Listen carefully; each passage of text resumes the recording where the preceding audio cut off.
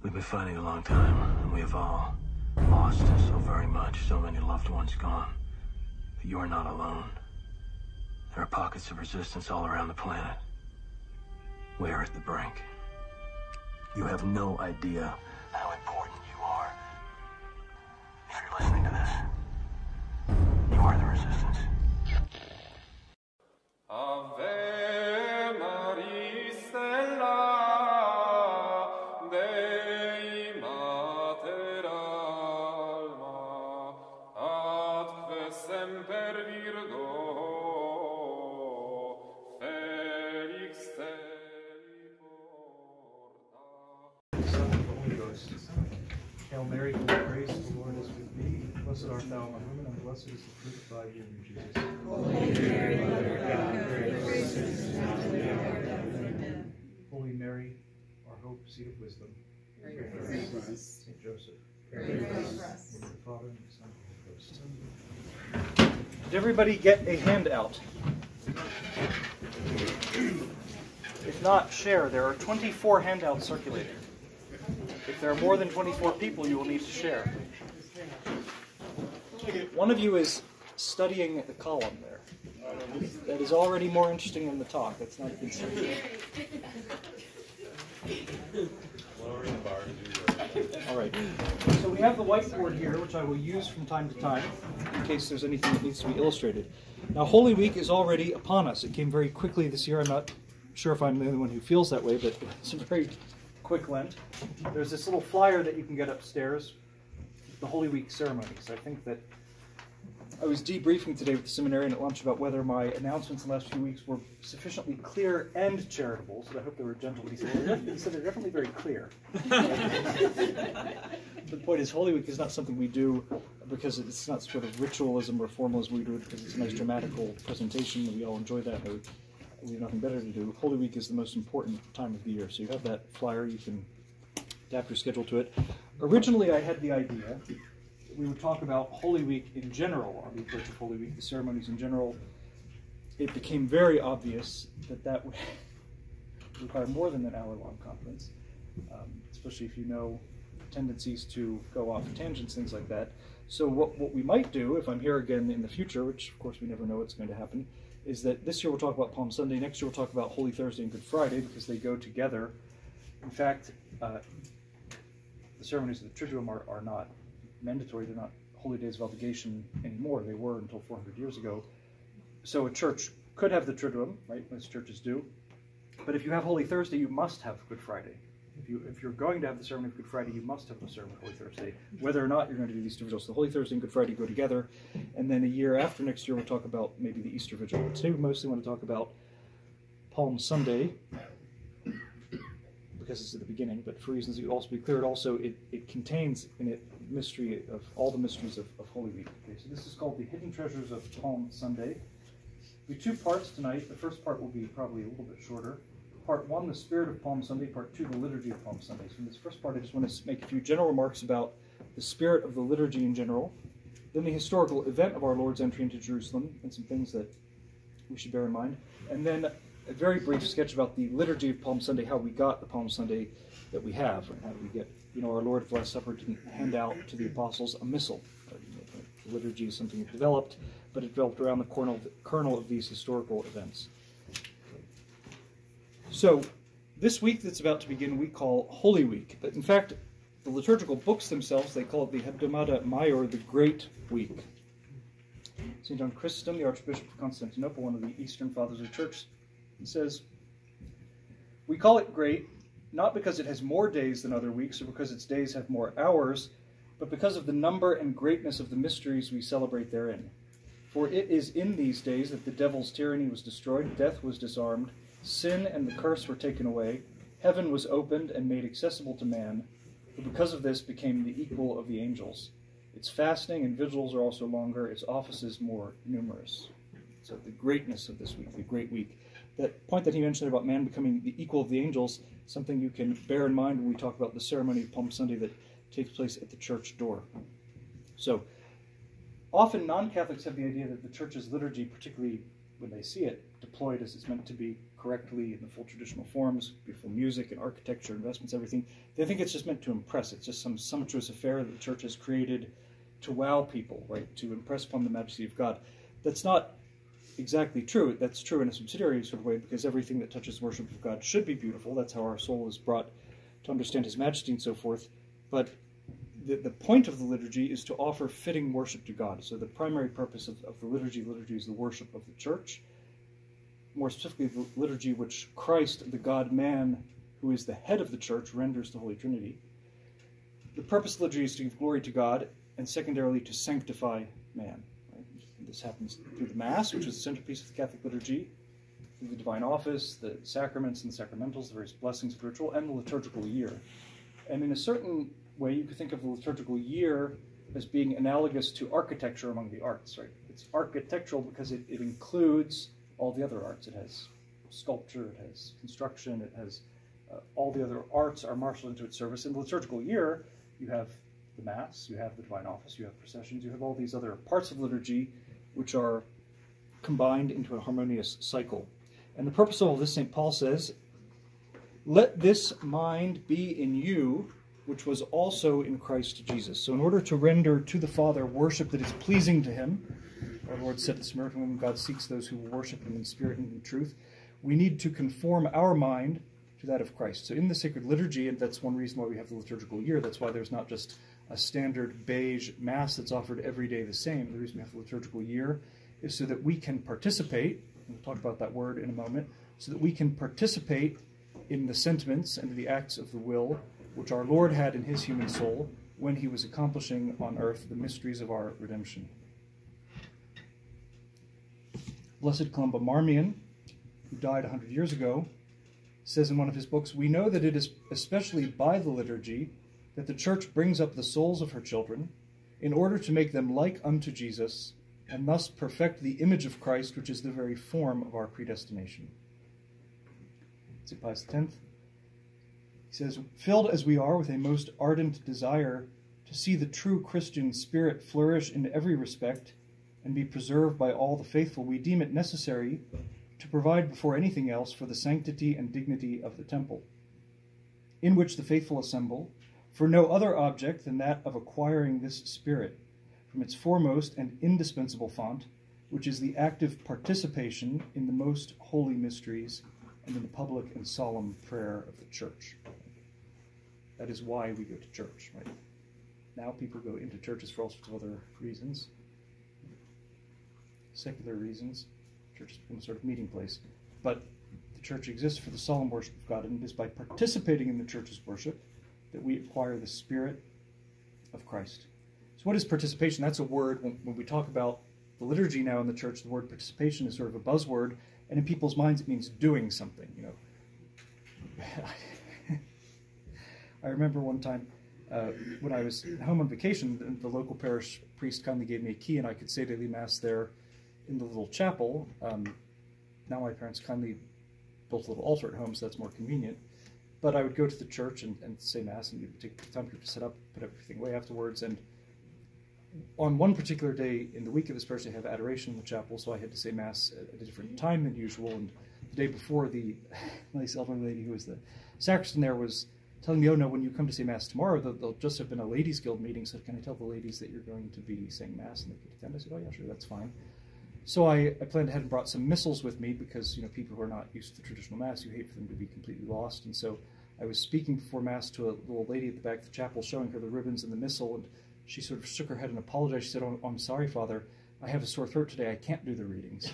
So, even though this was a traditional Mass, it was a quote-unquote private Mass. I'm not saying that to make fun of anyone, because, of course, she was actually trying to be kind.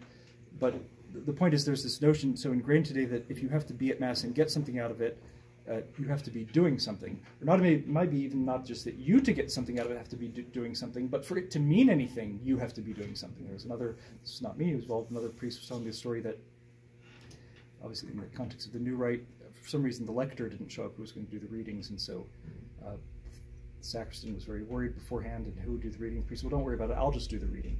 And she said to him, "Oh, you can do that?"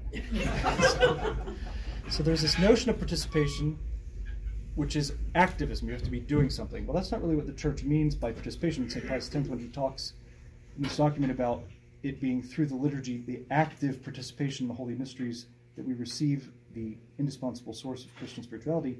Participation, we think of it in a more theological, philosophical sense. I'm going to read to you here now a definition from a book of spiritual theology, and then we'll talk about what that means. Participation is the assimilation by an inferior thing of some perfection existing in a superior thing. Right? So, a being that has a lower degree of perfection can receive within itself some perfection that belongs by nature to a higher being. Okay, that still sounds very abstract. Okay, imagine if you've ever been one of those historical reenactment villages where they have an ironmonger, right? Actually, they still have ironmongers, not just historical recreations, but imagine you're watching them make the horseshoe. You have a piece of iron, right? In its own right, it's just an inert thing. It's plunged into the forge. What happens to it? Well, it doesn't become fire, right? It's still what it is. It's still a piece of iron, but it receives, in keeping with its own nature, a perfection belonging to the fire, right? It gives off light, it glows, it's hot, so it participates in the fire, right? So the whole Christian understanding of sanctity means that we are to participate in God's own inner life, and in heaven, that's the whole point. You'll see God face to face. St. John says, we will be like him because we will see him as he is. In other words, the reason we will be like him completely is because we'll be doing what he does. So the nature of a thing is what enables it to do what it does. In our theology talks, you've heard this concept very often.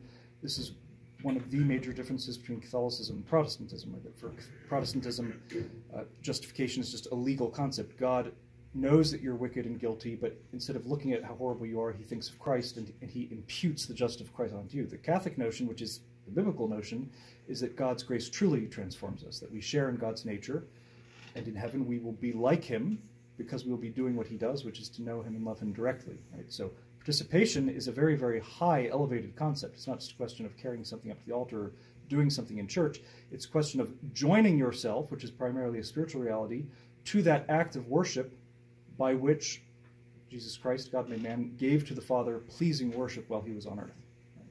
So this is what participation in the liturgy means. And the liturgical year is a particularly favored vector of participation because it brings before our eyes and into our souls and hearts, one at a time, the mysteries of Christ, which he lived on earth. Right? So to participate in the liturgical year is a cornerstone of authentic Catholic spirituality. Okay, now I'm going to read to you a passage from Pope Benedict XVI. In the year 2007, he issued two important liturgical documents. I hope you all know what one of them was. Summorum Pontificum, right? The Emancipation Proclamation. The other one, which was applied more generally to the liturgy, is a document called Sacramentum Caritatis, in which he exposes the theology of the liturgy, but also he sets down some practical norms and guidelines. I want to read to you the paragraph where he talks about what's called mystagogy. Mystagogy. It's a word that comes from the ancient church fathers. It basically means the study of the mysteries, right? It's the explanation of the meaning of the church's worship. Right? And he's saying that one reason people are not participating fruitfully in the worship of the church is because there's an inadequate mystagogy. Nobody knows what's happening. Okay, this is what he says. Now, I want to make a caveat before this that you've all heard of probably the liturgical movement, right? About 100 plus years ago, at the beginning, the idea was the liturgy is this great treasure, right? St. Pius X, participating in the liturgy is a means of sanctification. And at the beginning of the liturgical movement the idea was this is a very sacred thing, we should do it well. We should build beautiful churches, we should revive the sacred arts, that even the way a missal is bound should be beautiful. We shouldn't just have a 35-minute low mass on Sundays, we should recultivate the high mass, the Gregorian chant should be put back into honor, the processions, the Sunday Vespers and so forth, not minimalism. So it's the idea that we have this treasure, we're not using it enough, we need to get the Christian faithful to participate authentically in the liturgy, i.e. the liturgy that we have. So that was a good idea. As it went on, some of the movers and shakers of that movement started to emphasize all the things the liturgy could do, how it could be a tool for evangelization and so forth. Again, that's not wrong. But that which is secondary to liturgy started to become more important in their minds. And if that's the case, if it's a useful tool, then maybe it would be a more effective tool if we changed it, made it more accessible and so forth. So then it sort of derailed. So here when he's talking about how the liturgy can be useful, we have to bear in mind what that means really, that the liturgy isn't meant for something. It's not primarily something that we use for something, even for evangelization or whatever, but above all, it's to draw us into the worship of God. Right? God is always primordial. Okay, he says, by its nature, the liturgy can be pedagogically effective in helping the faithful to enter more deeply into the mystery being celebrated. That is why, in the Church's most ancient tradition, the process of Christian formation always had an experiential character. Right? In other words, like Aristotle says, you become an ironsmith by ironsmithing, right? Not just by reading a book about it. And so, although this is one thing you hear a lot of today, right? Catechesis, we need better catechesis. There are a lot of good Catholic lay people, priests, bishops, who realize that the church is not very healthy right now. The lived experience of the church is not healthy. And so that's why they have this very expensive Eucharistic revival or whatever it's called. And the refrain you keep hearing is, well, we need better catechesis, better catechesis, better catechesis.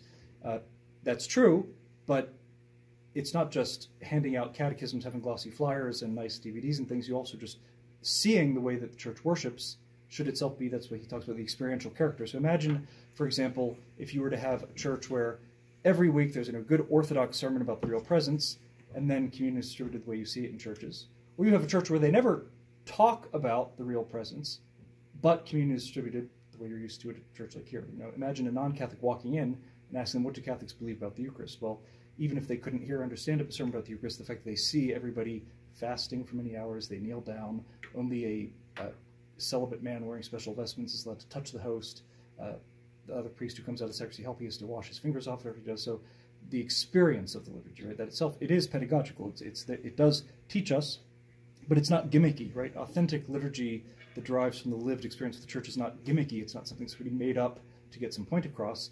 It reflects the faith of the church inherently. Okay. So we continue now with this quotation. He says, while not neglecting a systematic understanding of the content of the faith, i.e. teaching, it's centered on a vital and convincing encounter with Christ as proclaimed by authentic witnesses. It is first and foremost the witness who introduces others to the mysteries. Naturally, this initial encounter gains depth through catechesis and finds its source and summit in the celebration of the Eucharist. This basic structure of the Christian experience calls for a process of mystagogy, which should always respect these elements. He lists three. I'll mention two of them that are relevant right now. First, it interprets the rites, R-I-T-E-S, in the light of the events of our salvation, in accordance with the Church's living tradition. The celebration of the Eucharist, in its infinite richness, makes constant reference to salvation history. In Christ, crucified and risen, we truly celebrate the one who has united all things in himself. From the beginning, the Christian community has interpreted the events of Jesus' life, and the Paschal mystery in particular, in relation to the entire history of the Old Testament. Secondly, a mystagogical catechesis must also be concerned with presenting the meaning of the signs contained in the rites. This is particularly important in a highly technological age like our own, which risks losing the ability to appreciate signs and symbols. More than simply conveying information, a mystagogical catechesis should be capable of making the faithful more sensitive to the language of signs and gestures, which, together with the word, make up the rite. So that's what we're doing tonight, a mystagogy of the ceremonies of Holy Week, because in a church building itself, there's great symbolism, even to the parts of the church. In just a normal Mass on just a normal day when there's not a particular liturgical solemnity, the Mass itself is full of symbols and gestures and meanings. All of this is concentrated to an extremely high degree during Holy Week. Right? Holy Week, the ceremonies of Holy Week, it's hard to, probably for me, Palm Sunday is still my favorite day of Holy Week, but it's hard to pick because each of them is, couldn't say one is more beautiful than the other. Each one is what it should be, right? St. Thomas says that part of beauty is its proportion, that everything is in its place. Palm Sunday, Holy Thursday, Good Friday, Holy Saturday, Easter Day itself, they're also completely different from each other. And in some cases, the ceremonies are so completely unlike anything else that you'd see in a Catholic church in the course of the year that without, you would be impressed by it, right? But without understanding a bit about the symbolism of it, we'd be sort of dumb spectators, right? So again, participating doesn't mean that you're doing something, but it means that your intellect is activated in the sense that you understand at least some degree of what's happening in the church. Again, even a non-believer or an uninformed Catholic can be impressed by the beauty of these ceremonies. They're very archaic. They clearly communicate the holiness of these days. To allusions that both came to my mind now. They're from two different novels of Yves Lenoir. In one of them, in Brideshead Revisited, the daughter of this Catholic noble family is trying to explain to a non-believing family friend things about the faith, and sometimes in a comical way, but their family chapel's being closed by the bishop, who's not going to allow that anymore. And she's saying it's perpetually like Good Friday now, the tabernacle's empty. And she quotes a line from the Tenebrae of Holy Week, with the prophet Jeremiah, the Lamentations about the destruction of Jerusalem and the temple. Quomodo sedet sola civitas, how the great city sits solitary that once is full of people. And she says, you have to come to Tenebrae sometime just to hear the chant. It's so beautiful. And then in another one of his war trilogy stories, man gets up early on Holy Saturday morning to go to the Easter Vigil just to hear the Exultet, because it's so beautiful. Beautiful when the deacon is able to sing it, because it's a very difficult piece of music to sing. So even if you're not a believer, just the beauty of the ceremonies can be impressive. And sometimes that can spark a conversion, like the poet Péguy, his conversion was sparked by the beauty of the liturgical ceremony he was attending. But we want to be more than just outward observers. Okay? So Pope Benedict here says that the sacred liturgy often presents to us under symbolic form the mysteries of sacred history. And of course that is all the more true, more than at any other time during the year, in Holy Week. Right? We're living almost hour for hour our Lord's final and most important days on earth. So sacred history has three main phases. There's a line in St. Paul's Epistle to the Romans where he evokes Epistle to the Hebrews, evokes three big concepts. There's the shadow, the image, and the reality.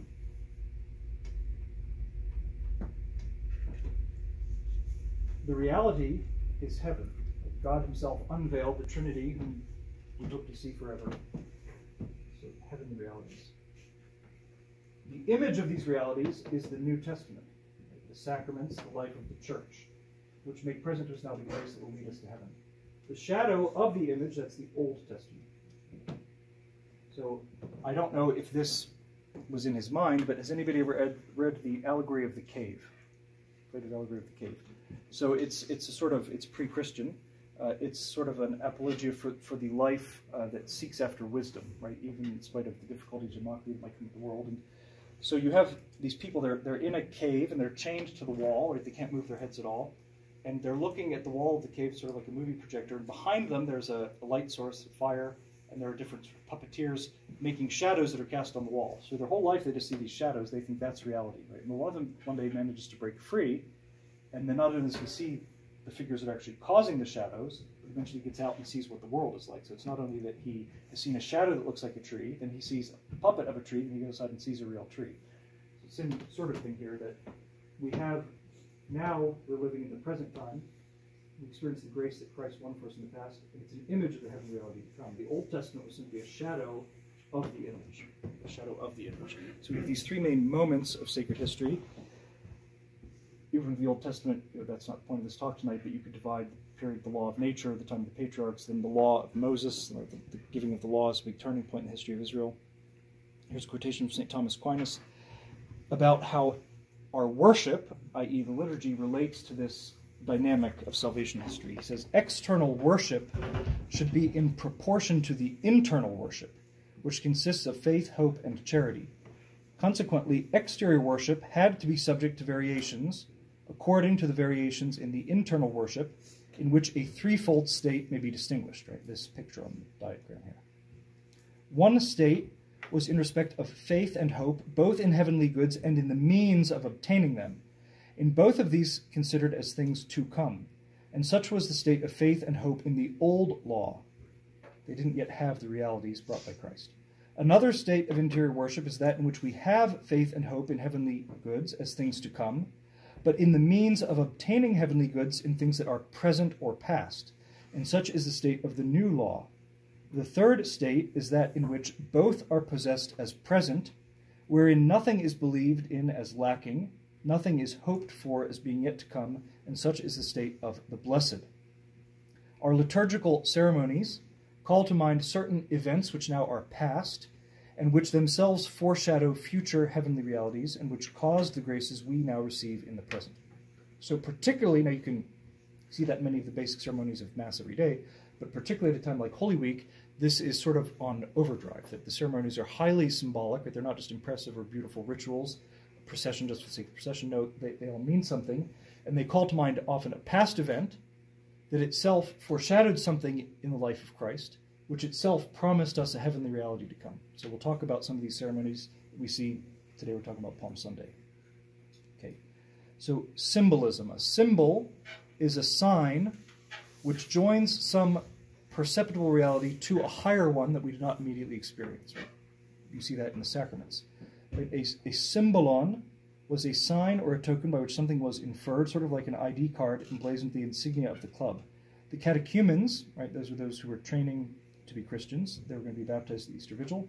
They received a symbol, a token that inferred their faith, so that when the moment of baptism came, they could show the faith with which they were seeking baptism, sort of like a sign and countersign in which two people identify themselves to each other. It comes from a Greek word symbolon, to cast two things, to put two things together. So in the case of a symbol, as just we have in liturgy, you have two different realities joined together. One, the liturgical rite that you're participating in, and then the heavenly reality that is the counterpart of that. Okay? Now, our liturgical rites, they're very symbolic, right? That's why they seem quite unusual during Holy Week, because it's the one time a year you see such or such a ceremony. Were they invented to be symbolic? Right? Did St. Leo the Great or St. Gregory the Great or Charlemagne or whoever sit at his desk one day and say, let's make up a ceremony that will represent such and such a thing? Generally not. Many of the liturgical ceremonies, both those on special occasions like Holy Week or those just of normal Mass, they started out for a practical reason or a historically verifiable reason, and that original reason might have fallen into disuse, but the practice of the Church is never to jettison any of her customs that is it's not harmful, and the Church wouldn't have a harmful custom, but they can be given a symbolic meaning afterwards. I'll quote you here a book by Father Thurston, who's a Jesuit in England, who on the whole likes to seek for very rational explanations of things. He's not into sort of excessive symbolism, but he does say, the symbolism of any rite depends not upon the fact that it was designed with a mystical intention by its first inventors, but only upon this, that under the providence of God, and with the tacit approval of the Church, a certain meaning has become attached to it in the minds of the faithful. So, for example, at Mass, you see that at the elevation, for example, the server or the deacon lifts the back of the priest's chasuble, right? Historically, there was a reason for that, was that chasubles used to be extremely large, made of heavy fabric, and for the priest to lift his arms safely to elevate the host of the chalice, he needed help. So they would pull back the chasuble so that his arms were free. Chasubles over the centuries, they got smaller and smaller. I don't know, maybe fabric got more expensive. The priest does not need help to move his arms now during Mass, but that gesture still is in place, and it's seen as a sort of symbolic allusion to the woman in the Gospel who touched the hem of our Lord's garment to receive his power, right? So at the moment, that most powerful moment of the Mass, when the translation occurs, you have the deacon or the altar boy representing the Church touching the chasuble, the hem of the priest's garment, to receive the graces, right? So that's not why it happened originally. It's a historical, practical reason that no longer applies, but now there's a symbolic level super added onto that, which is perfectly legitimate. Right? So that's how symbolism often works in liturgy. So our Lord's own entry into Jerusalem. You can read the Gospel, St. Matthew, chapter 21. Of course, there are analogs in the other Gospels. We're looking at St. Matthew chapter 21 because this is the passage which is included in the liturgy of Palm Sunday. Okay. At that time, when Jesus drew near to Jerusalem and was come to Bethphage unto Mount Olivet, then he sent 2 disciples, saying to them, Go ye into the village that is over against you, and immediately you shall find an ass tied and a colt with her, a child. Loosen them and bring them to me. And if any man shall say anything to you, say ye that the Lord hath need of them. And forthwith he will let them go.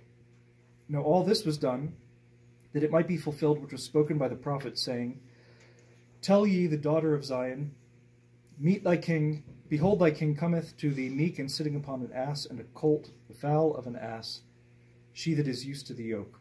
And the disciples going did as Jesus commanded them, and they brought the ass and the colt, and they laid their garments upon them, and made him sit thereon. And a very great multitude spread their garments in the way, and others cut boughs from the trees and strewed them in the way. And the multitudes that went before and that followed cried, saying, Hosanna to the Son of David, blessed is he that cometh in the name of the Lord. So that's St. Matthew's account of the first Palm Sunday. So, on Palm Sunday, we have a procession carrying palms. We are reminded of this past historical event. It happened once. It didn't happen again. we're reminded of it. The liturgical, quote-unquote, reenactment of that event and that event itself also have a deeper spiritual meaning, which we're going to talk about. But for now, we just want to remind ourselves of the historical event, which on this particular day of the liturgical year is recollected, our Lord's triumphant entry into Jerusalem, which becomes one of the dramatic preludes to the Passion, right? Because then his enemies are angered, right, about his influence with the people. So it's a memory, an important turning point in the life of the Lord on earth that the Church wishes to recall. Even on that historical level, the Palm Sunday is extremely meaningful. You could just simply read the different accounts and then read them in parallel with Old Testament passages that illuminate them. So although there is debate about the chronology, of course, of different points of our Lord's life, and particularly of the Holy Week, it is generally accepted that Palm Sunday happened on the 10th day of the month of Nisan. There's nothing to do with Japanese cars. The Hebrew calendar has different months. It's a lunar calendar. The month of Nisan overlaps with our end of March, beginning of April. So our Lord entered Jerusalem on the 10th day of the month of Nisan. Okay? That is the day, according to the book of Exodus and the law of Moses, when the Passover lambs, which were going to be eaten by each family, had to be brought into the home, into the encampment, whatever. At the time of Moses, there was not yet the temple. Right? They didn't yet have the holy city of Jerusalem. Solomon built the temple. They had a portable temple. It's called the tabernacle. Right? It had the same architecture of the temple, but it was portable. It had an outer courtyard, it had the holy place, and it had the Holy of Holies, and all sorts of regulations you can read about how to pack it up and set it up as the camp moved. But the 10th day of Nisan, that's when your family would bring in the lamb that it was going to slaughter for the Passover. And you had to have at least 10 people. If you didn't have enough people in your family, you'd have to pass over with your neighbors. All these regulations had to be an unblemished male lamb. We will be blessing an Easter lamb. There's in the Roman ritual a blessing of the Easter lamb. Ours is not spotless, we'll say. So I thank the parishioner who very kindly went all the way to New Jersey to get a lamb for us. This is a good start, so we'll have the blessing of the Easter lamb. The Easter lamb was crucified when it was cooked. Its legs were spread out, and so it was cooked on 2 different spits. Right? So it's crucified to be cooked. There's already great symbolism there. But so on the 10th day of Nisan, usually when you think of Palm Sunday, you think of our Lord, the disciples, the cloaks, the children singing to him. Probably the streets were full of lambs, right? Because Jerusalem, the holy place, was a site of pilgrimage, as it is now also, of course. And Passover was one of the 3 major times of the year when, if you lived within earshot of Jerusalem, it's not really the right word, but if you didn't live in the diaspora of Egypt or whatever, if you could, you would come to Jerusalem to celebrate the Passover. So you had to get a lamb. There's all sorts of market for lambs. So the lambs on the 10th of Nisan are flooding Jerusalem. They're going to be taken to the places where the different families will be observing the Passover. So nowadays, there are different ways to tag a lamb. You spray paint it with different colors, things like that. In those days, you would have, because the head of each family had to host the Passover dinner, again, for 10 people, so maybe his family, maybe the neighbor's family as well. How are you going to identify your lamb? It would have a placard hung around its neck with the name of the father of the family. Okay. So probably, as our Lord is coming to Jerusalem, these lambs are all over with these. Now, there is a lot of debate about the day on which the Passover happened in the year in which our Lord died. The debate whether the Last Supper of Holy Thursday was a proper, Levitical Passover meal, that the Passover lambs had been slaughtered earlier that day, and that the apostles and our Lord were observing, as it were, a normative Jewish Passover, or whether the Passover lambs were being slaughtered on Good Friday at the same time that our Lord was crucified, in which case the Passover meal that our Lord celebrated was not the legal Passover meal that it was anticipated, and there are different theories about why that may or may not have been the case. I don't want to go too deep into a tangent on this, but it is interesting, and again, as Catholics, we have to reaffirm the absolute inerrancy of Scripture. So there are 4 main theories about how the different accounts, so you have St. John, and the other 3 Gospel writers are often called the Synoptics, because they tend to tell the same order of events and things like that. And according to a lot of scholars, there is an apparent contradiction between the chronology of St. John and the Synoptics about the relationship between the Last Supper, and the slaughtering of the Passover lambs that year in Jerusalem. One theory is that St. John was right and the Synoptics were wrong. Another theory is Synoptics were right and St. John is wrong. So as a Catholic, you can cross those 2 theories off because neither one of them is wrong. Other theories relate to different sects within Judaism, different calendars. Maybe pilgrims were given some leeway, things like that. We can be assured of the fact that there is no contradiction. St. John Chrysostom, St. Thomas Aquinas, they seem to be of the view that the lambs were slaughtered on Thursday, and that the Passover meal was a true Passover meal. The line in St. John that makes people a bit confused is that the Jews, they don't want to go into the courtyard of Pilate because they'll be defiled, and because it's pagan, and they cannot eat the Passover, right? But in reality, Passover has a much larger, more elastic meaning, just like Easter. Easter is the day of Easter, it's the octave of Easter, it's the whole season of Easter. You have the duty of your Easter communion. In French, it's called faire ses Pâques. You have to do your Easter, but you can do it anytime during the Easter season. So the Passover of the Jews also was a Passover week, and there were certain ritual meals each day of the week, and any one of them had to be in a state of ritual purity. And particularly that year with the coincidence that Good Friday was the day of preparation for the Sabbath that fell within the Passover week. So it was also a very sort of a conglomeration of important Hebrew liturgical events. So again, there are different Orthodox Catholic interpretations of these facts, but it does seem likely that the Passover they're referring to was simply one of the other ritual meals that week, and that the official Passover had. In any case, either our Lord was crucified at the same time as the Passover lambs on Good Friday, or at the time that he instituted the sacrifice of the Mass at the Last Supper, the last licit Passover of the Old Law had been celebrated that day, and meaning that the one celebrated in the temple the next day was already displeasing to God. It was already no longer the work of a true religion. Why am I telling you all this? Because think back about these lambs that had the placard around their necks with the name of the head of the household. In the Roman justice system, when they were leading particularly heinous criminals to be crucified, you had to know the charge, right? You know about the superscript. And again, different Christian artists with centuries have imagined these things differently. Sometimes you see our Lord going through the streets of Jerusalem carrying the cross, and you have a soldier on sort of a stick holding the superscript with his crimes. But generally, and I think maybe even Mel Gibson's movie might be this way, that they would have it, the charge written on a placard hung around their neck, right? And you know that the charge against our Lord is Jesus of Nazareth, King of the Jews. In the different Gospels, the exact charge is slightly worded differently. Again, doesn't mean there's an error. Remember, it was written in Greek, in Hebrew, and in Latin, and each of them gave the essence of it, but perhaps there was a little distinction in how it was worded in each one. But one theory is that in the Hebrew version, and we can't confirm it because in the relic that they have in Rome at the Basilica of the Holy Cross, the Hebrew portion is not still on there, but Hebrew being read in the opposite direction to our words, and acrostics being very important in Hebrew, the first letter of each word, it is thought that the Hebrew charge against our Lord spelled out, in fact, the initials of the name of Yahweh, right? So you have the lamb wearing the name of his father as he's led off to his execution.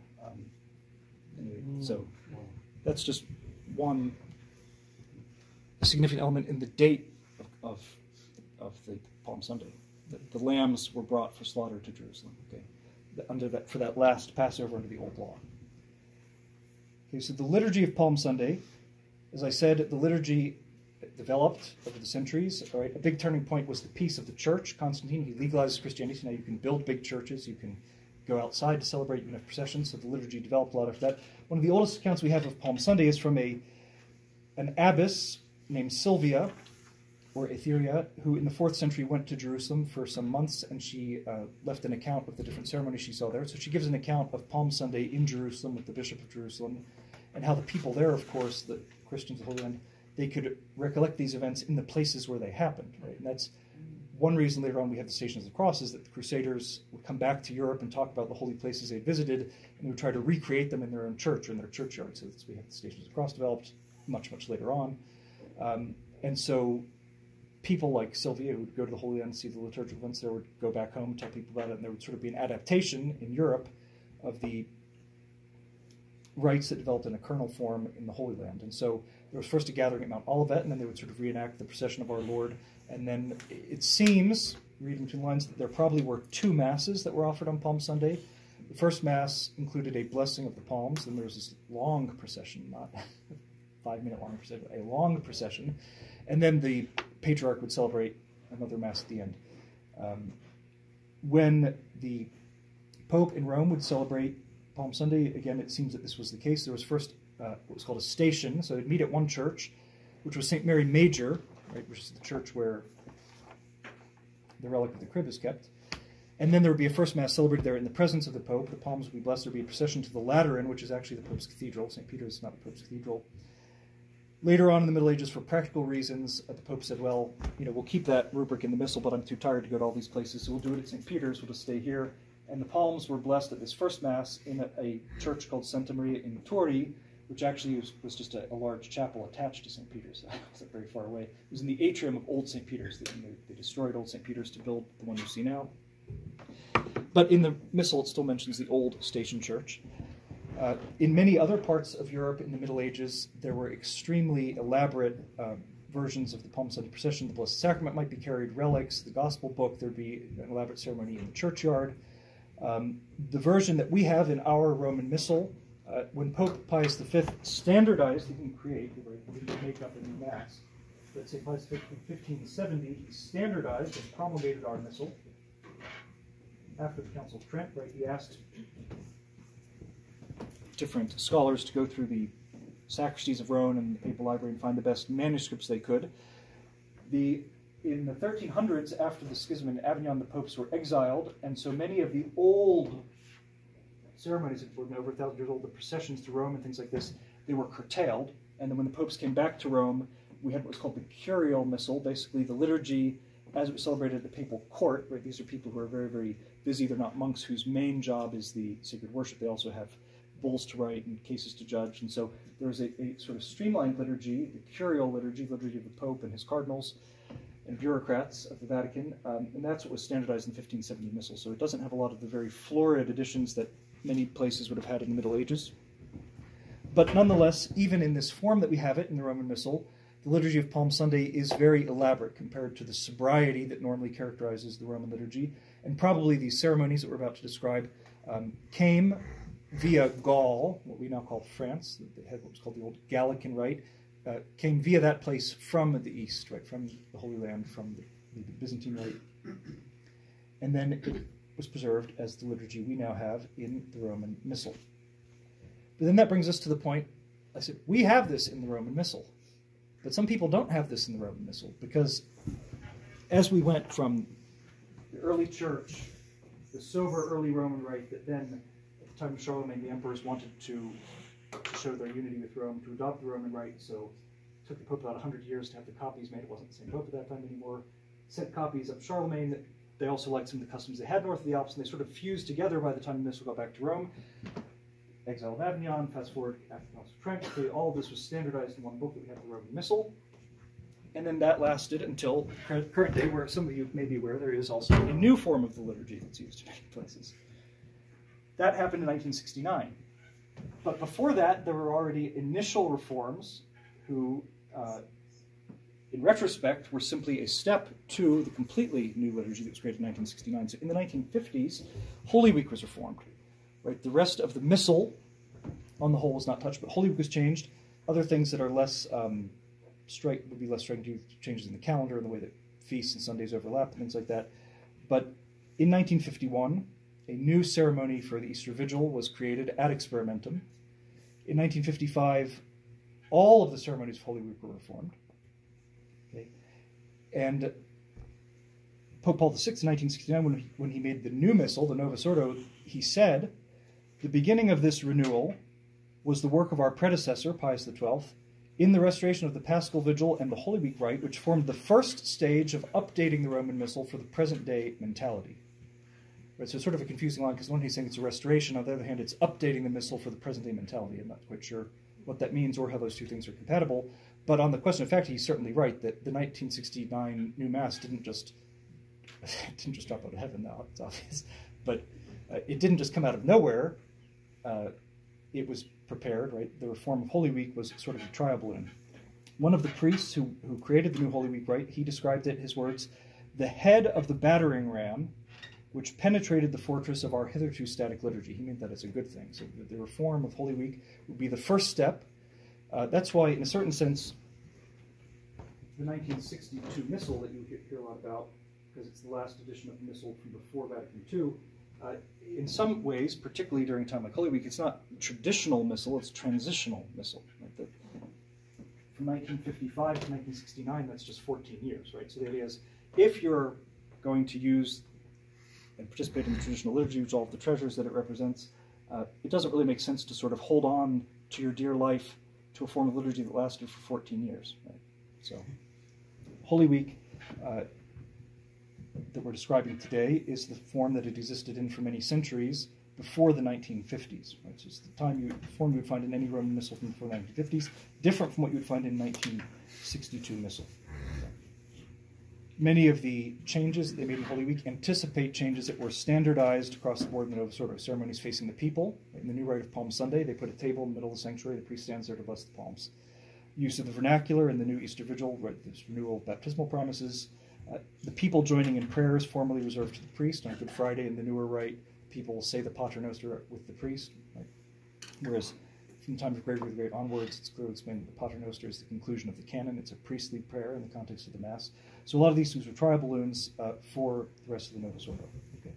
That's just a historical note. I'm not saying that to be polemical. The main point of this talk is not to compare the two forms, but just to explain why it is that there are now three different forms of Holy Week, right, in the Western Church. The traditional Roman form, the interim trial balloon form that you have in the 1962 Missal, and then the Novus Ordo. Actually, the Novus Ordo Holy Week undid some of the reforms of the 1950s, like the Easter Vigil, which we're not talking about today, but has 12 readings. They cut it down to 4 readings in the 1950s. In the Novus Ordo, they put it back up to 7 at least, so that some of these very important Old Testament prophecies that were cut, they at least put back in. So some of the things that are even better in the Novus Ordo Holy Week than they are in the middle Holy Week. Okay, the Liturgy of Palm Sunday. 3 parts here. There's the Blessing of Palms, the procession, and then the station at the church door, and finally the Mass of Palm Sunday. Right?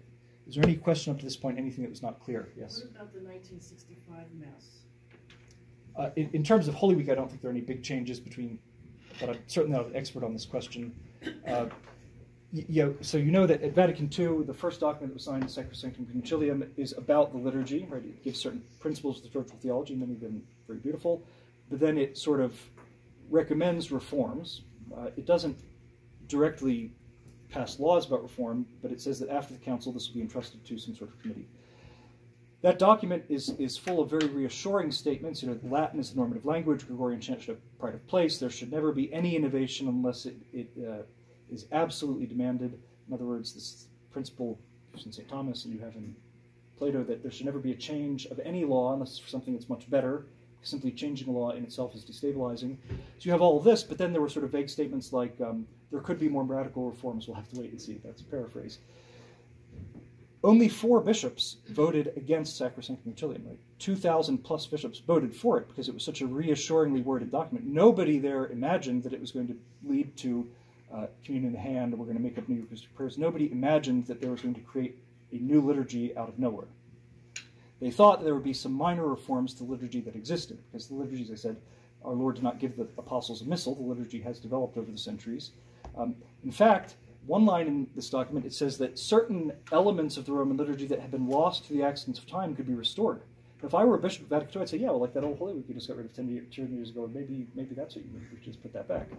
So almost all of them voted for it. Archbishop Lefebvre voted for it. He was very enthusiastic about some of the changes that were promised, because remember, he was a missionary, had a very practical notion of the liturgy. So I read an article that he wrote in 1965, very enthusiastic about the fact that vernacular was going to be used in the Mass.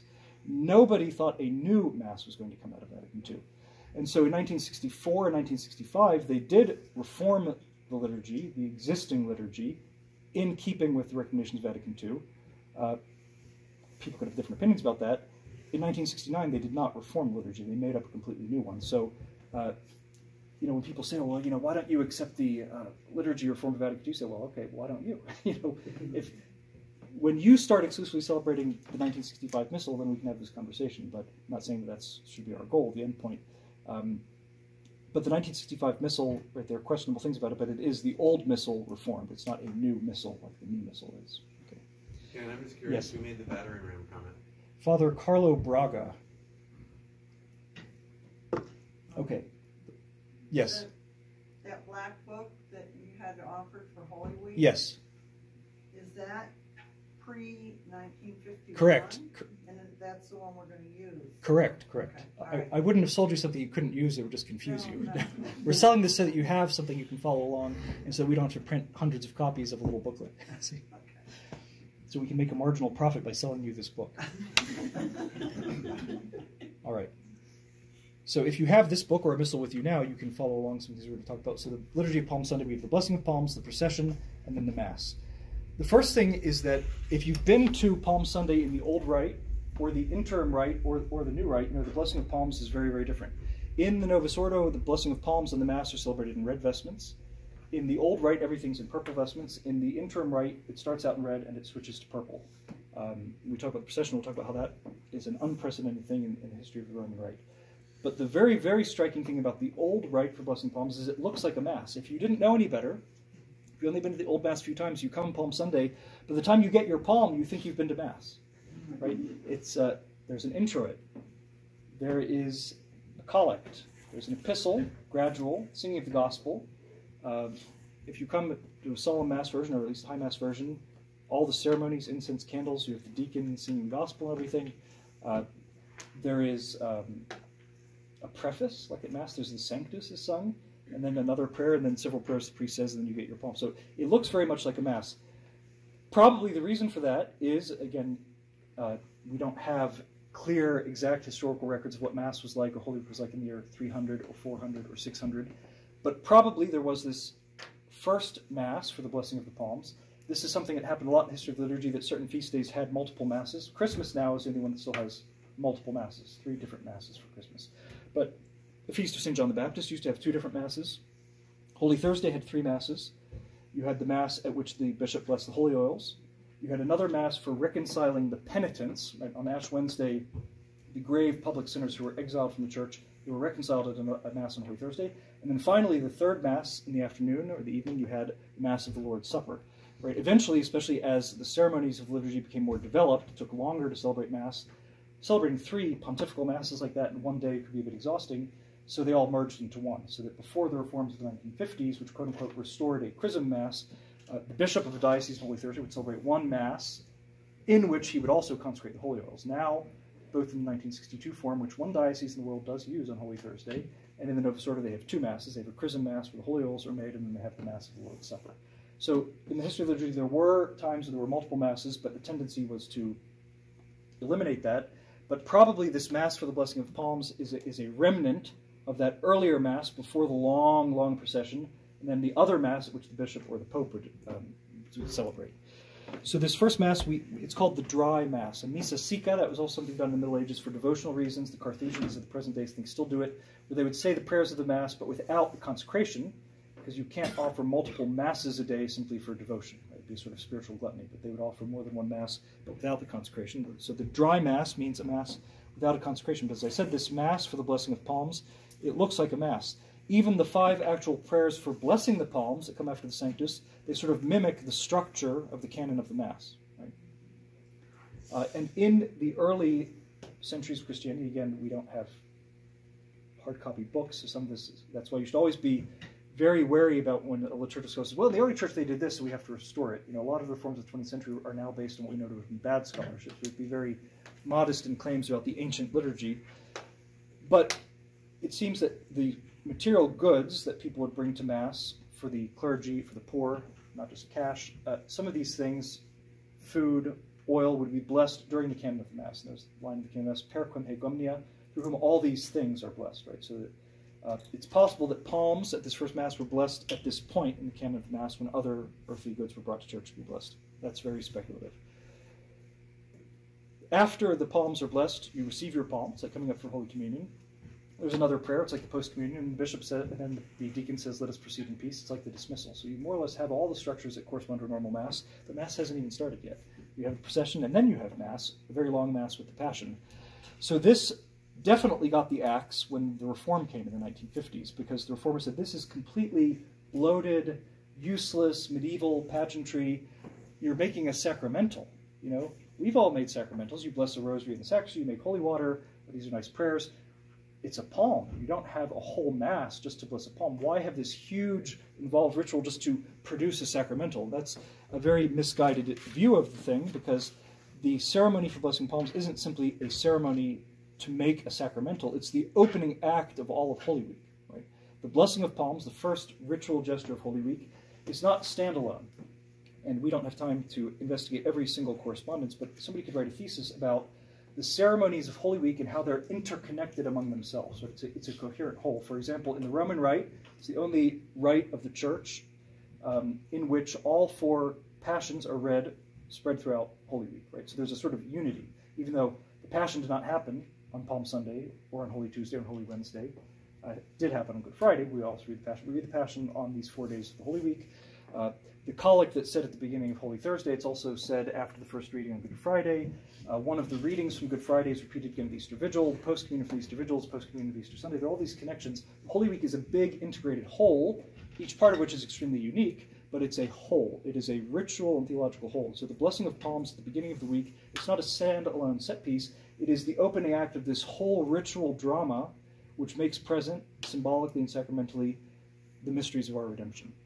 And since the mystery of our redemption is summed up and indeed represented in the Mass, it makes sense that this opening act of Holy Week resembles a Mass. So, to me, the dry Mass of Palm Sunday is one of the greatest treasures of the Roman liturgy and one of the most inexcusable reforms, a reform that happened 10 years before Vatican II. Okay. We could just look a little bit at some of these things. Again, I don't want to keep you here all night. The collect.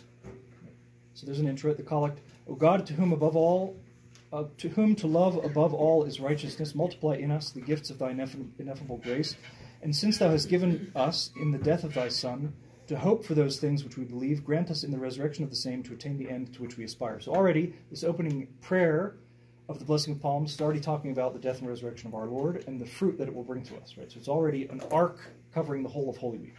Then there's this epistle which is read. Now, in some of the research for this talk, I read some articles, chapters by some of these liturgical movement scholars of 100 years ago, and already sometimes you can see that the spirit is not that great. One of them talks about the sort of bizarre and meaningless ritual, and this epistle that I'm going to read you from the book of Exodus, right?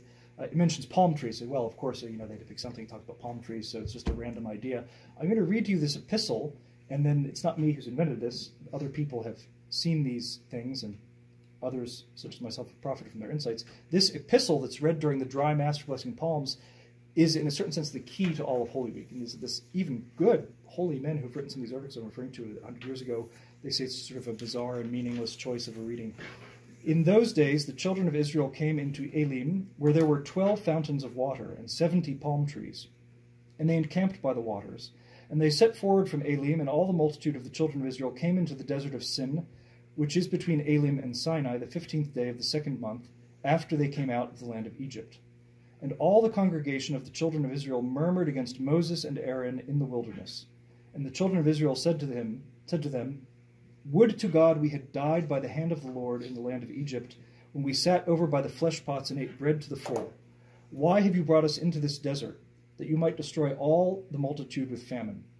And the Lord said to Moses, Behold, I will rain bread from heaven for you. Let the people go forth and gather what is sufficient for every day. He's talking about the manna. That I may prove them whether they walk in my law or not. But on the 6th day, let them provide for to bring in, and let it be double to that they were wont to gather every other day.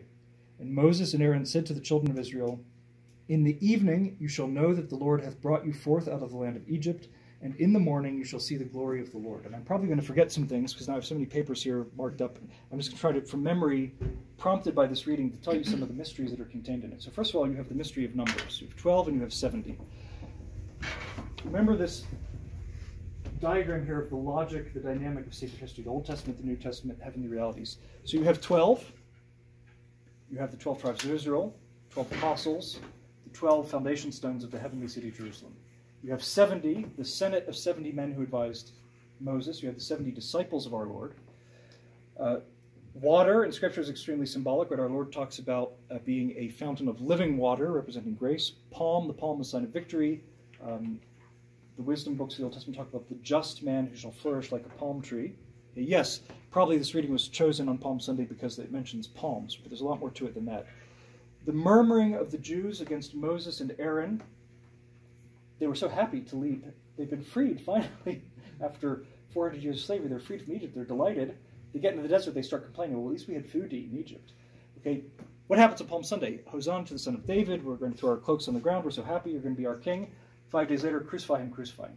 All right, so you have this quick change of heart on the Hebrews in the desert, the murmuring against Moses and Aaron, figuring the murmuring of the chosen people against our Lord during his passion. Right? You have manna. Is there anything during Holy Week remotely important related to manna and what manna foretold? Right? The manna, the bread from heaven. All the fathers of the church talk about how manna was our Lord himself in John 6. Fixed parallel between the manna, which doesn't give eternal life, and the bread of life, which is the Eucharist. Okay, so all the mysteries of all of Holy Week are here being announced prophetically in this reading from the book of Exodus. The bread of heaven. But not only that, even it's almost as if the liturgical rites that we have of Holy Week are in detail foreseen by this prophecy. Because on the 6th day, they're told, you can't just collect enough. They were told, another parallel passage, don't take too much of the manna because it will rot anything you don't eat. So just take what you need for a day. But he said, but on the 6th day, you have to take a double portion, because then it's Sabbath and you can't do any work. Right?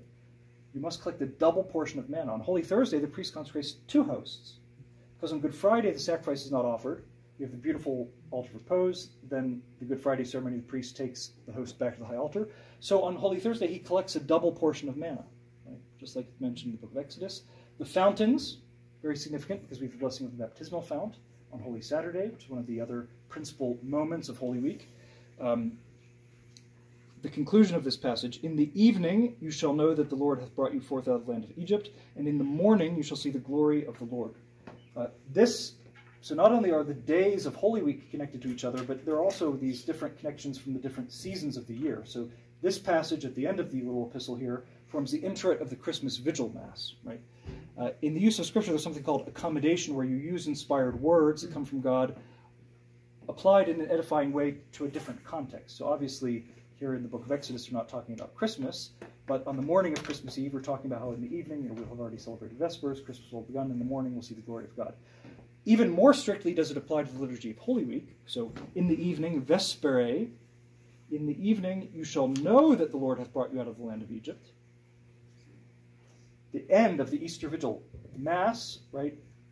Vespers is glued on, right? Because by the time you get to the end of the Holy Saturday ceremonies, right, which began after the Office of Known, but then you had the Exultet, you had 12 prophecies, you had Blessing of Font, you had baptisms, a long time has passed. So it's after when Vespers would normally be. So there's sort of mini Vespers attached to the end of Easter Vigil. Instead of the communion antiphon that normally be sung, you have quickie Vespers, one psalm, but then the Magnificat, which is always the high point of Vespers. And the Magnificat antiphon, Vespere Autem, right, in the evening. It talks about, let's see if I can fast forward here to the end of the Easter Vigil, to quote to you directly the Magnificat antiphon for the end of the Vespers / Mass, Holy Saturday. It says, yes. Vespere autem sabbate, que lucescit in prima sabbati. In the evening of the Sabbath, which dawns on the first day of the week, came Mary Magdalene and the other Mary to see the sepulchre. And then they knew that the Lord had entered the promised land. So you have the end of this prophecy from Exodus, that in the evening you will know that the Lord has set you free. Holy Saturday, the end of Easter Vigil. Evening comes, Mary Magdalene and the other holy women know that the Lord has been set free. And it says, in the morning you shall see the glory of the Lord. In the Gospel of Easter Sunday morning, it talks about mane, that in the morning, right, they went and to the tomb. So all of the ceremonies and the other days of the Holy Week are prophesied, indicated typologically, in other words, the Old Testament representing the New Testament, the shadow indicating the reality, the image, or the reality. All of this is present in this epistle from the book of Exodus. Right? To cut this from the liturgy on the grounds that it's useless, why does it make you look like a mass, it's completely pointless because it mentions a palm tree, all of Holy Week symbolically is foretold in that passage. It's extremely beautiful, that epistle. Don't worry, I'm not going to talk about every part Palm Sunday at such length, but that really is one of the keys. So on Palm Sunday, when you come to Mass and you listen to that, you'll know what it means. Okay? Then after that, a gradual is sung. Right? It's not actually a Mass. So in the Missal it's called a responsory. It's not called a tract and a gradual. But there are two choices. One of them, collegerant, is about the conspiracy of the high priest against our Lord. It refers back to the Gospel of the previous Friday. The other one, in Monte Oliveti, is about our Lord's agony in the garden. That responsory is also used in the Tenebrae of Holy Thursday, so it's again another link between the different ceremonies of Holy Week. Then we have the Gospel. The Gospel for the Blessing of Palms is the Gospel I read to you a moment ago. It's St. Matthew's account. That itself you could reflect on The symbolism here, St. Francis de Sales has a beautiful sermon for Palm Sunday where he talks about the virtues of the donkey, why it is our Lord rode a donkey and not a horse, which is proud. So that's what's called the tropological meaning of a thing, the moral meaning, the example that you get from Scripture. But there's also an allegorical meaning. Fathers of the Church talk about how, first of all, the ass and the colt had to be unbound, right? So both peoples, the Jews and the Gentiles, were slaves to their sins. They had to be freed by the Lord. The ass represented the Jews, which had borne the burden of the law. It's a beast of burden. The colt on which no man had sat, it says in the Gospel, represents the Gentile peoples, because the Lord had not yet brought them the truth. And they're both included in Palm Sunday. Okay. Then we have another prayer. We have preface. Anything extremely important in the liturgy that has to be blessed is blessed in the form of a solemn preface. You all know what the preface is like at Mass. The music of the preface, according to Jean Garanger, comes from the tune that they used to celebrate the triumph of ancient victors in ancient Greece. We all know the preface at Mass, but in all of the most solemn consecrations there is a preface. So at the ordination of a priest or of a deacon, the consecration of a bishop, there's a preface. Consecration of the font on Holy Saturday and Vigil of Pentecost, there's a preface. But the blessing of palms is the only blessing which takes the form of a dry Mass. And it's the only time in which a preface is followed by the Sanctus, like it is at Mass. And these other prefaces that you have during the liturgical year to bless very important items, for example, Ash Wednesday, Candlemas, they don't have a preface. Right? It's not as solemn a blessing. But none of these other blessings is followed by a Sanctus. Now, probably the reason there's a Sanctus here is because after the Sanctus you have the Benedictus, those words that come to us from Palm Sunday, right? Blessed is he that cometh in the name of the Lord. So how could you have Palm Sunday not include these words? But they are introduced by the Sanctus. So you have the preface, the Sanctus, the Benedictus. You have another prayer. I wish I could read you all these prayers because you should read them. 5 prayers for the blessing of palms. They talk again about the ancient typology. So they mention Moses, they mention Noah. They talk about blessing the palm branches, blessing the olive trees as well, because in the Mediterranean, probably in Rome and also in the Holy Land, they blessed olives as well, but that's the whole symbolism of the oil. It refers also to other trees, and so in the north of the Alps, people didn't really have palms or olive trees, so they bless whatever they could get. But symbolically, those other things are palms and olive trees. The symbolism of those things is still present. We can't read all these things. I keep you here all night. But in some of these prayers, these rituals are referred to as a sacramentum, right? The sign of a sacred thing. The 7 sacraments that we have, these 7 outward causes of grace, they were all instituted by our Lord. But the theology of understanding what is a sacrament, what is all the elements of sacrament, how is the sign of a sacrament adequately represented, theology explained these things and took centuries of detail. The list of 7 sacraments we have now with that word sacrament attached to them comes from the theology of the 13th century. In the early church and the fathers, and that's how old these prayers are, sacramentum has a much more, a branch in Palm Sunday is not a sacrament, right, as we would think of it now. But it is a sacramentum, it's a sign of a holy thing. And these words are used in these prayers. So it's from the patristic time when this word had a more general sense. Okay.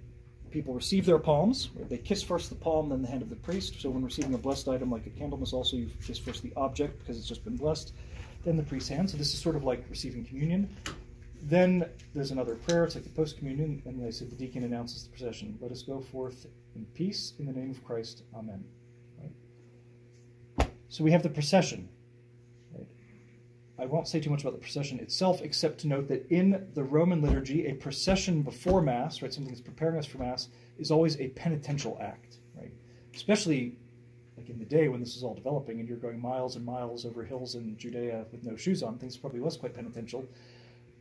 But in the Roman Rite, processions are always, when they're before Mass, penitential, which is why violet is always the color used. So Candlemas, even though the Mass afterwards is in white, Rogation Masses, Palm Sunday is in violet. In the Reformed Rite from the 50s, it's in red because this is more triumphal. It never happens in the Roman Rite that you go from having a triumphant procession to a penitential Mass. Right? It's very bizarre.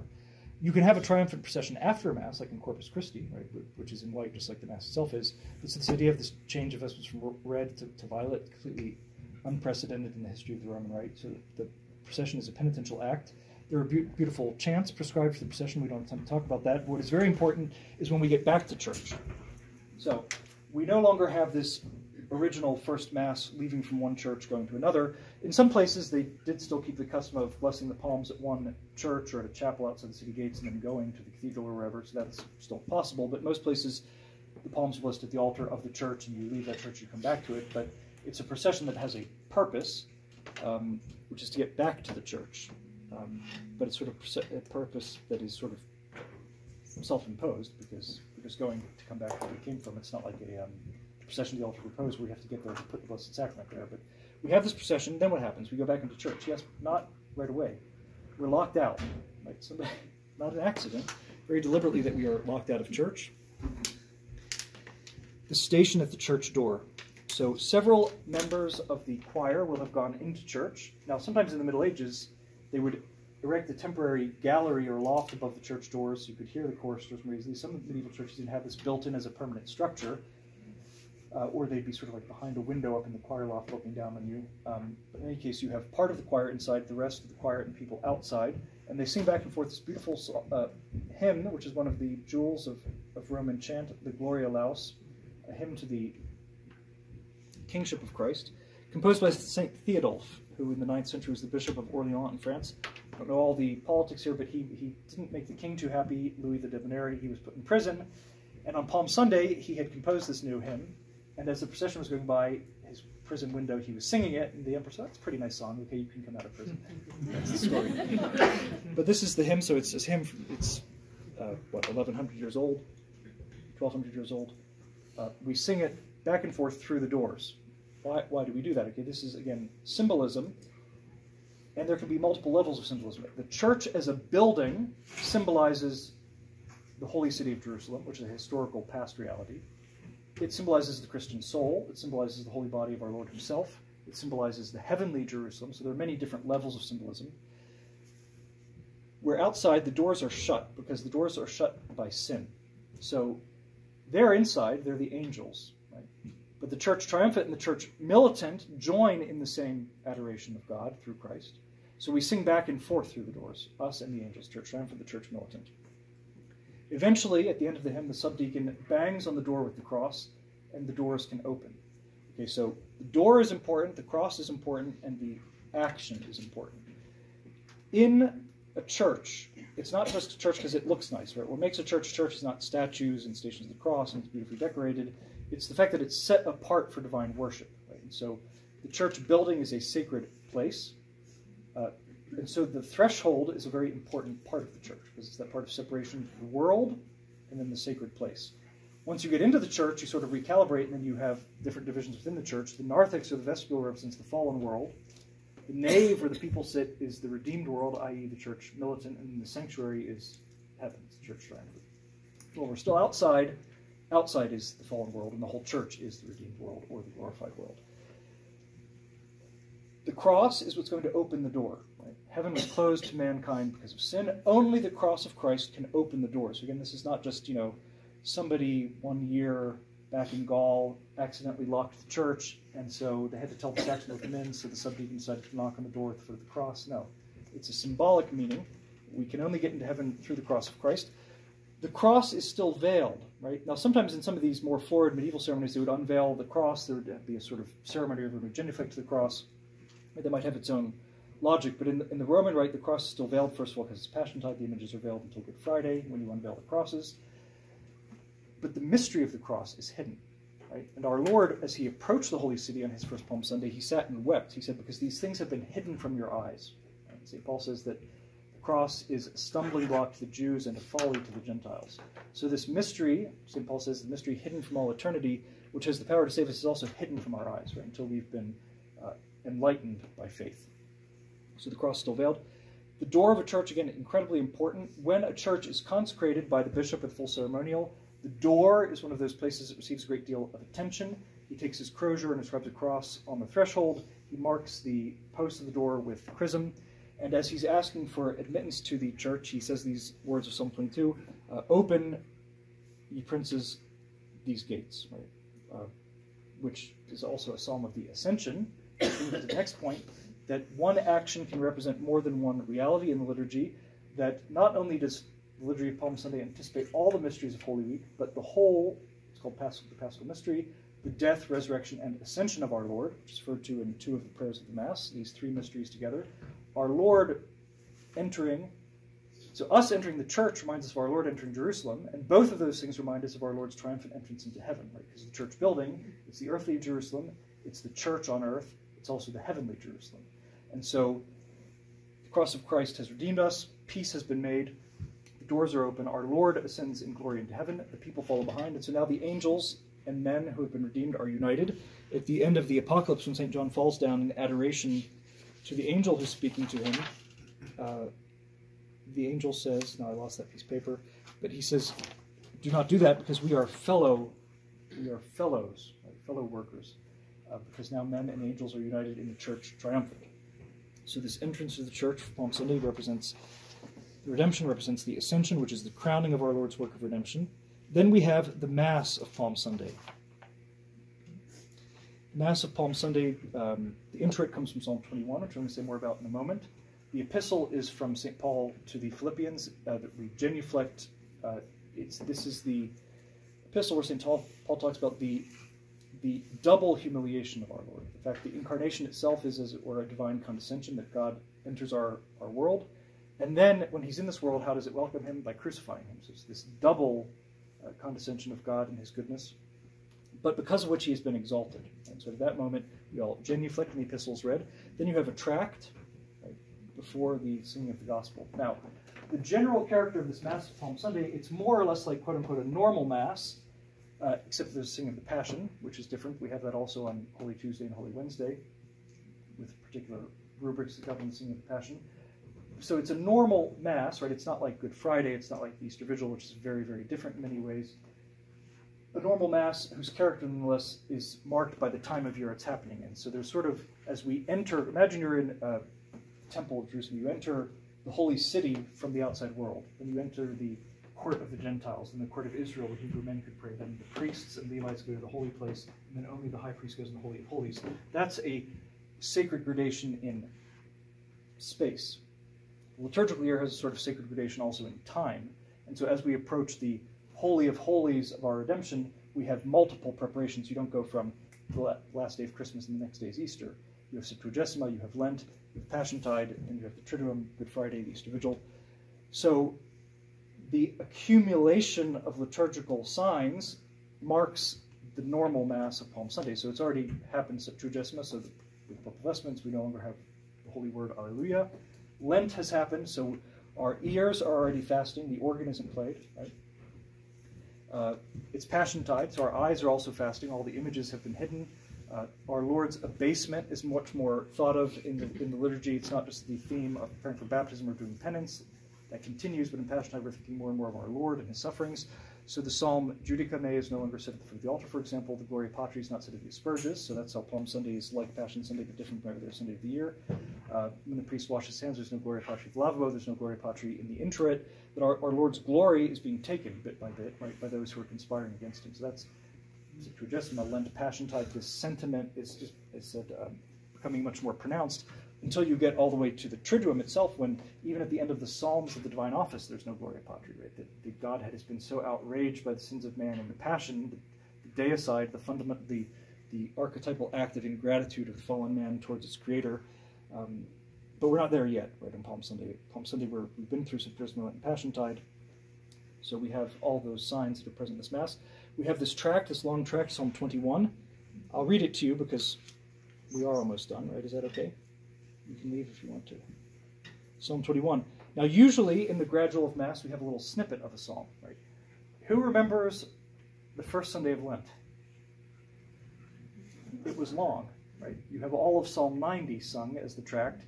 It takes about 15 minutes, depends on how zippy the choir is, I suppose, right? It takes a long time because the devil misquoted that psalm, so the church is throwing the whole thing back in the face of the devil. In Psalm 21, we have this tract, Palm Sunday, the same idea, reciting this whole psalm.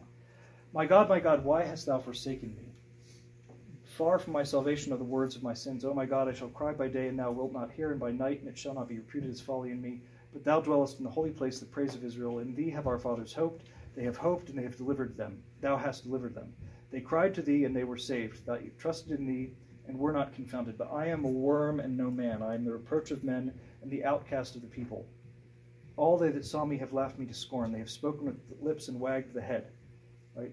Think of the scene of the Passion. This is what's happening at the foot of the cross. Right? They're spitting at him, they're insulting him, they're shaking their head, which is a gesture of opprobrium in ancient culture. It's sort of like using a particular digit today, but it was a gesture of extreme disgrace. The Psalms predicting this.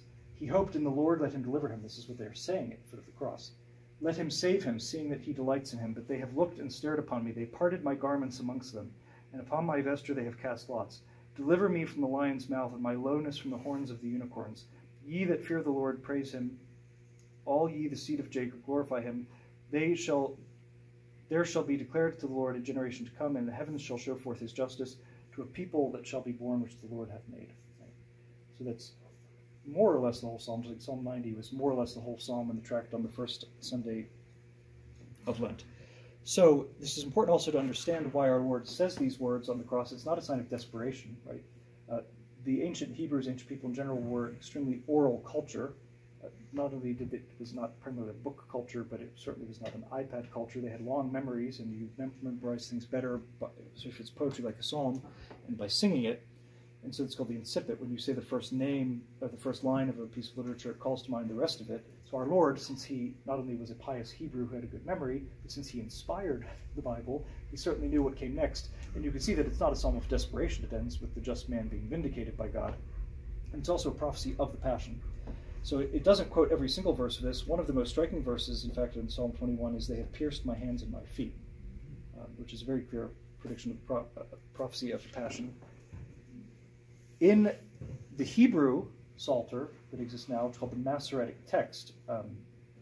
Hebrew was not written originally with vowels, and so the oral tradition to be transmitted in writing, the rabbis developed a system of little marks to show how the words are pronounced and which vowels go in which words. The Masoretic text is from centuries after the time of our Lord. Right? Some of it is medieval. It's not the original Hebrew text, or there is no original Hebrew text. In the Masoretic text, they have pierced my hands and my feet was rewritten with just a little squiggle to my hands and my feet are like lions, which is completely meaningless, but it's obviously to blunt the Christian force of that prophecy. Right? So the Masoretic text in many points hides prophecies, like that veiled cross, right? And St. Paul says that to this day the Jews, when they read Moses, they have a veil over their hearts, right? And the prayer of Good Friday talks about the veil being lifted. That's what we pray for, because Christ alone is the key who can not only open the New Testament, but also the Old Testament, right? The Old Testament is a shadow, which indicates the image, which leads us to the reality. And St. Justin the Martyr, already in the early 2nd century, in his book, it's now his book, Dialogue with Trypho the Jew, who's a rabbi, he reproaches the Jews already at that time for having changed texts of the Old Testament to make them less obviously Christian. The Old Testament is a Christian book. So that's Psalm 21. That particular line is not quoted in this, but it's very important to understand Psalm 21 is not desperate.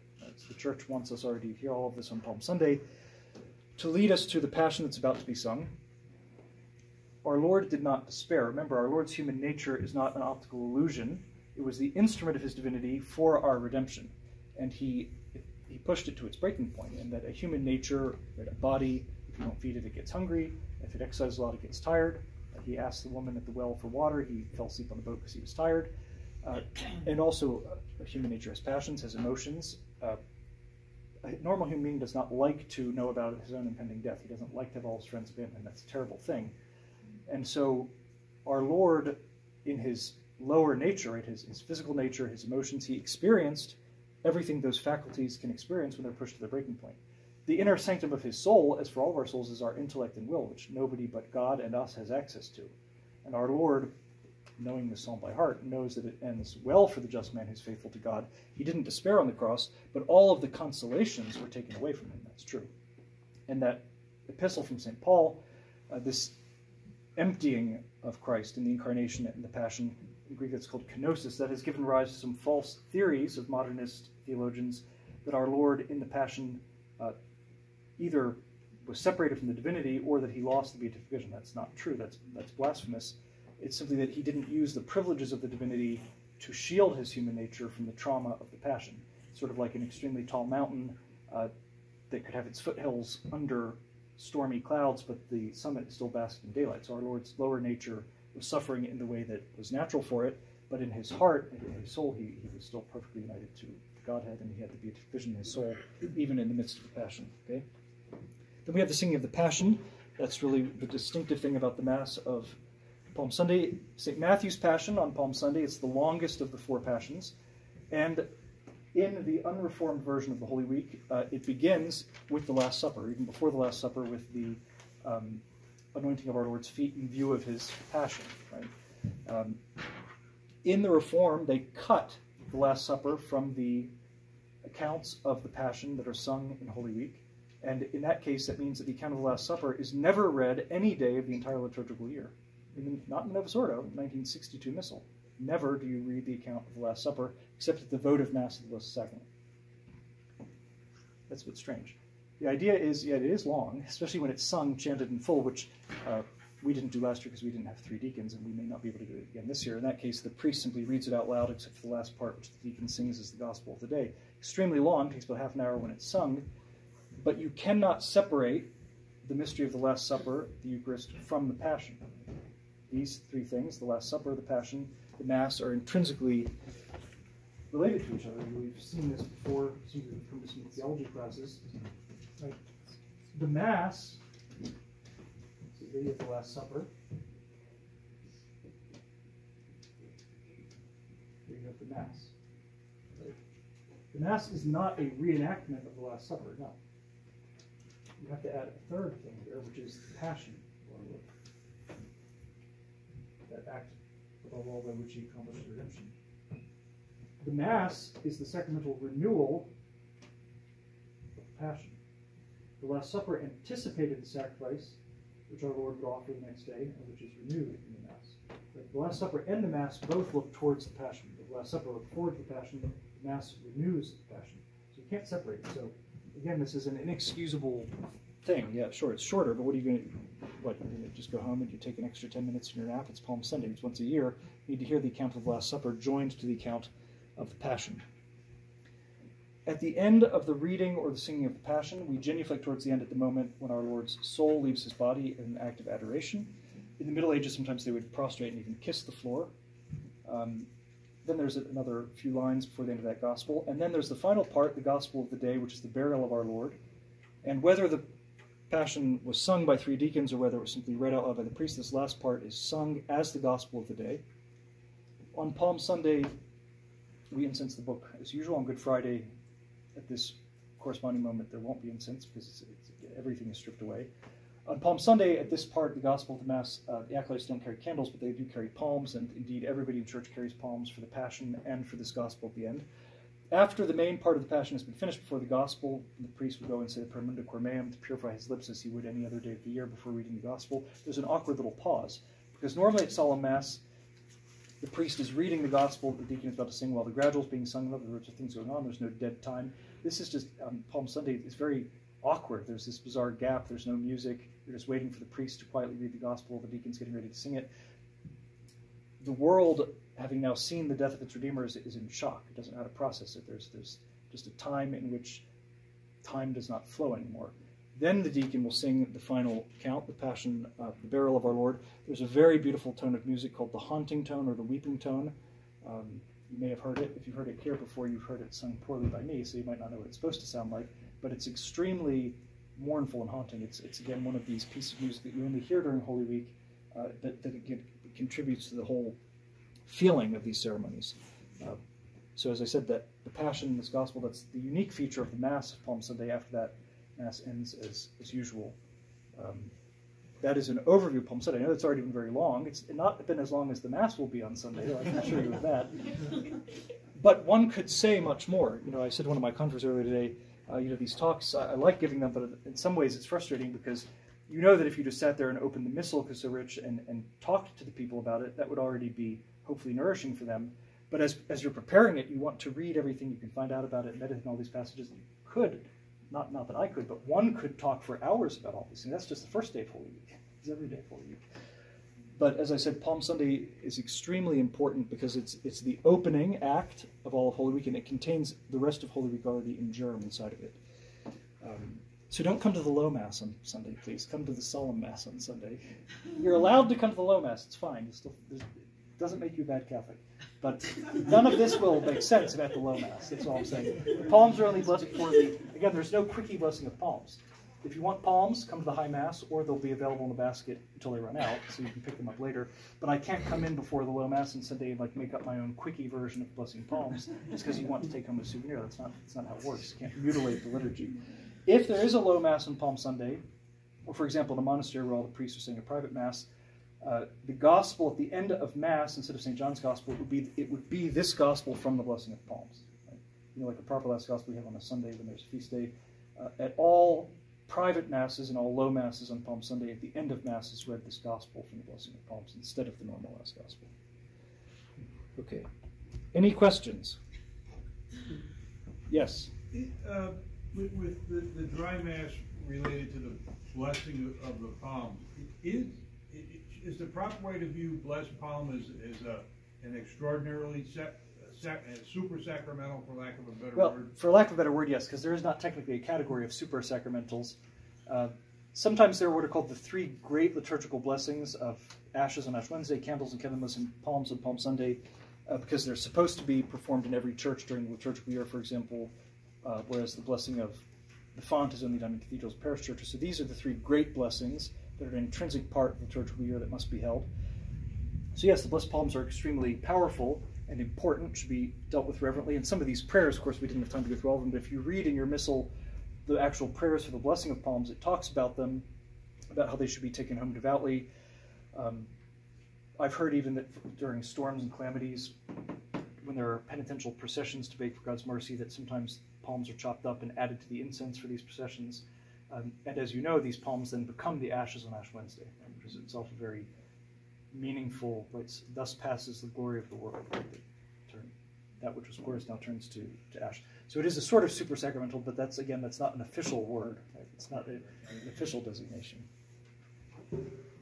How does the removal of the Judica Mae from the beginning of Mass indicate you use the word increased humility or a sort of fasting? Yes, because if you read that psalm, it talks about the joy, right, that comes from approaching the altar. And so this is, again, a progressive condescension or stripping away of the glory that God is receiving.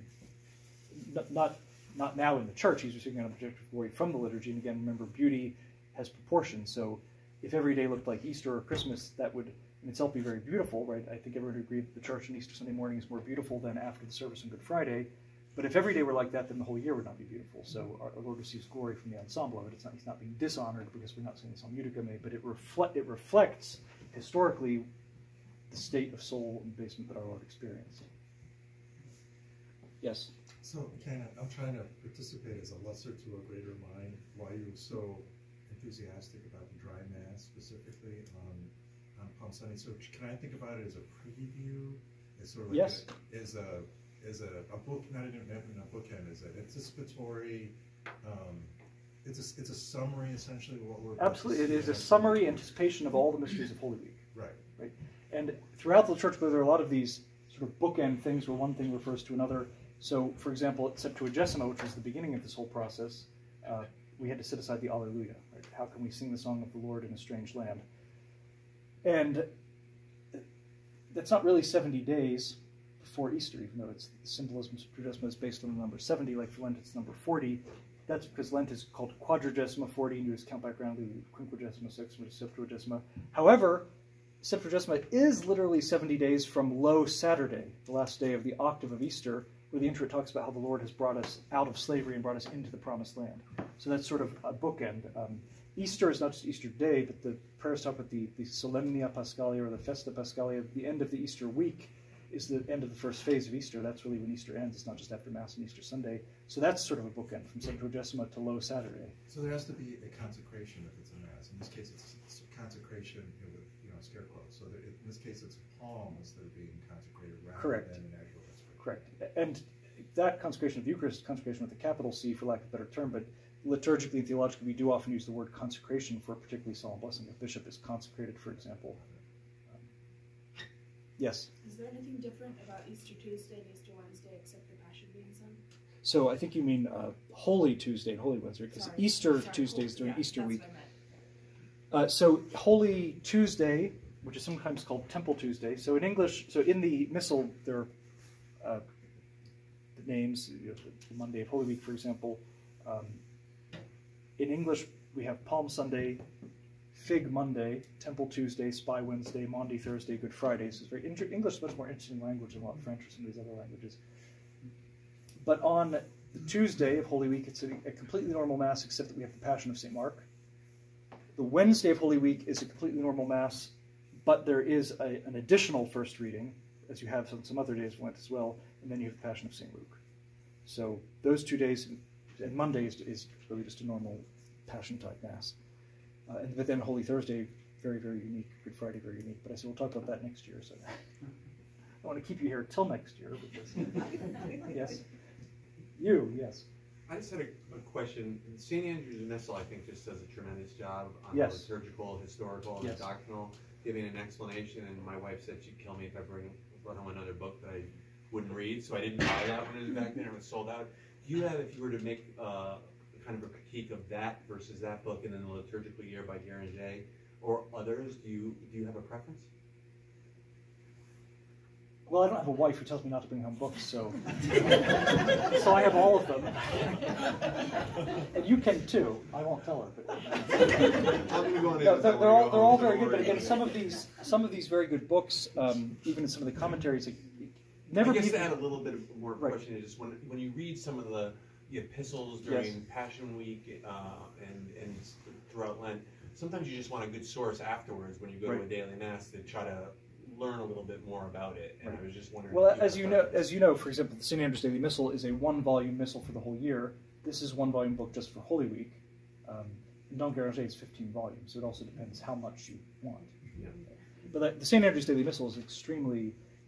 If you had to move to a desert island or a FEMA camp or something, you could only have a few books. The Roman Catechism, the St. Andrew's Daily Missal, the Introduction to Devout Life. You'll be in good shape if you could just read and reread these few books. And the Missal, not only the Prayers Missal, but the commentaries of St. Andrew's Daily Missal are very, very good.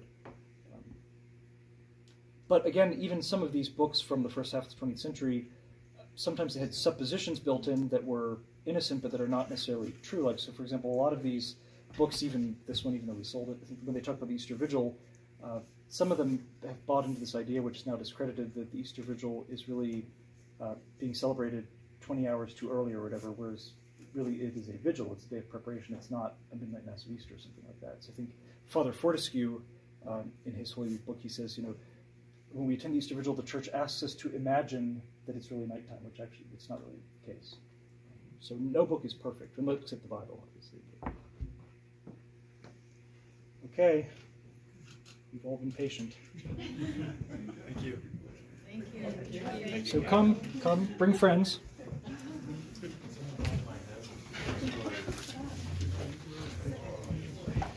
But again, and part of the point of the liturgical year, why we have a liturgical cycle and why it's not A, B, C and different every year, is that you don't have to get it all at once, right?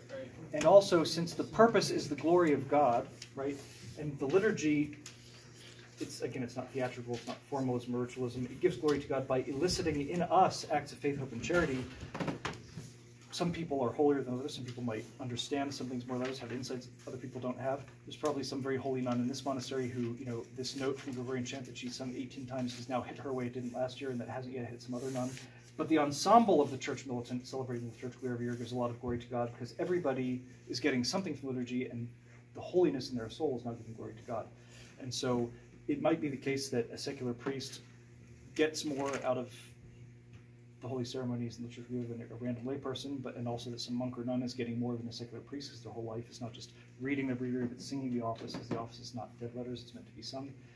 But every year we can enter in more deeply, and the fact that it's the same every year, but you're not the same every year, right? So you don't have to walk home today and pretend that you could explain all of Palm Sunday to everyone, or that when you come this Sunday you're going to get it and everything's going to click. Every year you're going to get it more and more, and then plus God's grace and the Holy Spirit are working behind the scenes to activate your soul as it comes into contact with this objective reality that is the liturgy.